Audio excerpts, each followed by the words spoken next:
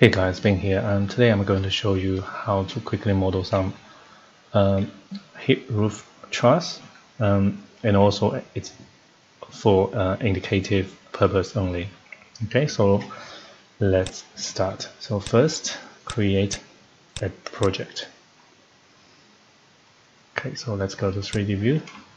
So WA, some wall, and four walls, and I'll change the height to 3 meters. And place the roof on the top, maybe some overhang, and OK. And also I'm going to change it to a thinner roof as well, so maybe I'll change the level to 3 meters, so to match the wall height. Okay, so now let's place some truss. So first we need to I'm going to show you some truss in the library. Okay, so if you go structure truss and under the structural trusses, and here you can load some truss family. So in this case I think probably I'll use this one. And then it's easier to place it on side plan. So let's go to side plan, make a wireframe WF. So, and also I'm going to change it the code to medium, maybe. Yep, okay. So go truss. So then I'm going to place it on the center line of the wall.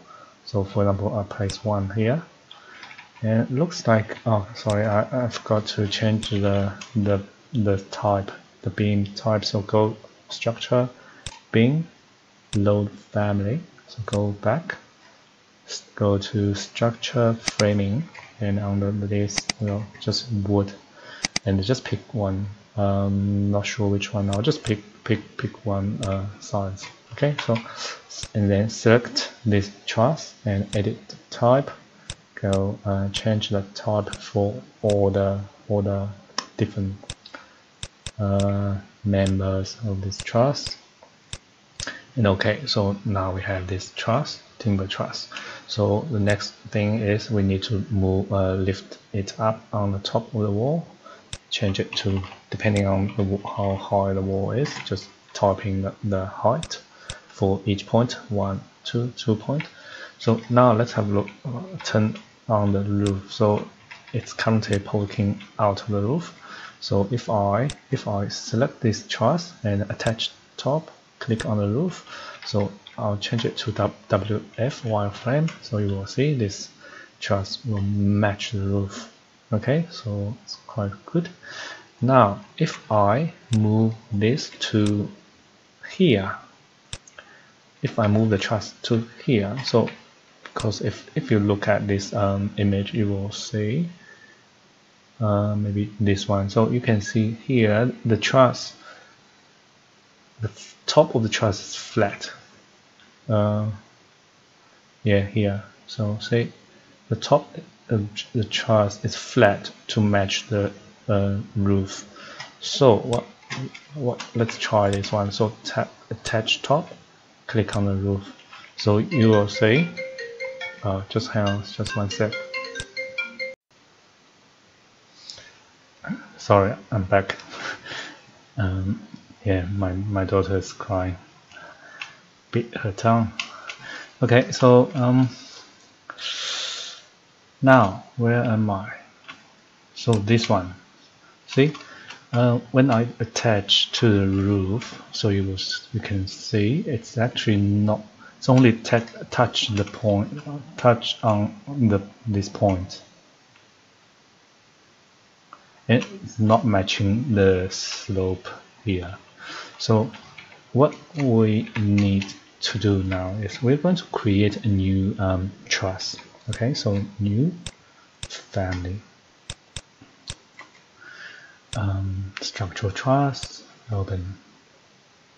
Okay, so first let's place one top core and one bottom core, And then we're going to need some reference plans and dimension equal and dimension equal, and go create web from this point, go here, and from this point to here. So once again here and then here. So this is it. Now let's load this into the project and go to 3D views, select this family. So first let's select this one and change it to the new one we just did, and you will notice that it's very close, right? And then this one, let's change it to the new one, and you will see it create this horizontal beam to match the roof. See? Okay, so yeah, this is exactly what we need. And then for these ones, you can just copy or array or create all of them. So see this one, you will need to attach again. Yeah, and for this one, maybe 900. Oh, sorry, this one's CC 900, and then you can attach to the top. Okay, so now those, let's have a look of the one on the side. So first I'm going to copy this another 900, for example, and then attach it to the top, and then of course this one will start from here and stop. So if we have a look of the image, so something like this one, so see, start from here and stop at this ridge line. So to let's just actually drag this back. If we drag this back to this ridge line, and then also we need to change the height to 3 meters. And actually it's quite I think we can do it the similar one. So let's just edit this family.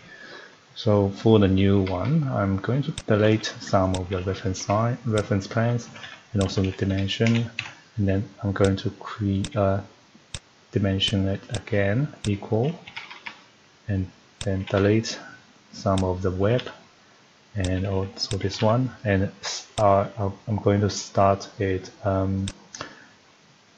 from this corner.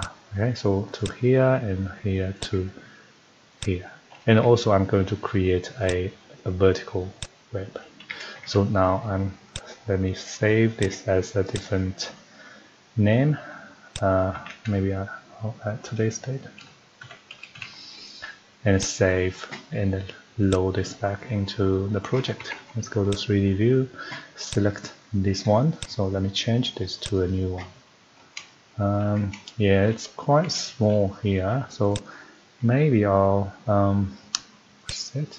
Yeah, maybe and also looks like it's on the other the wrong side, so I need to switch it. How can I switch it? Maybe I'll let's go to side plan. Maybe I'll just mirror it and move it down. So let's go to 3D again. So attach. Yeah, so that's better. Yeah.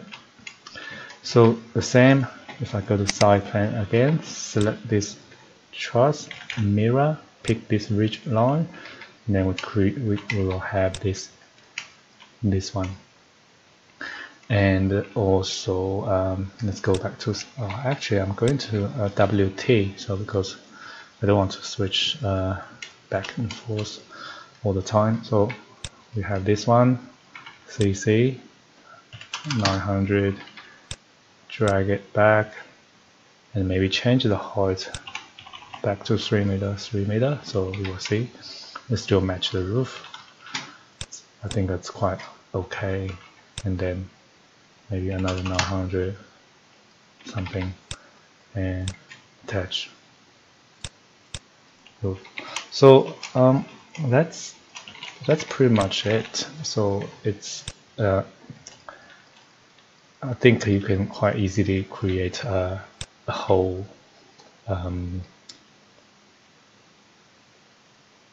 roof structure for a hip roof using this method. Just place it there and attach the roof. Okay, so if you have it, and I think there might be some plug-in or add-ins which will help you to create these, and also some the Truss manufacturer, they will have some there maybe different software to create these, but for us, I think for indicative purpose, I think it should be enough. Okay, so that's it. Thank you for watching. I'll see you next time. Bye.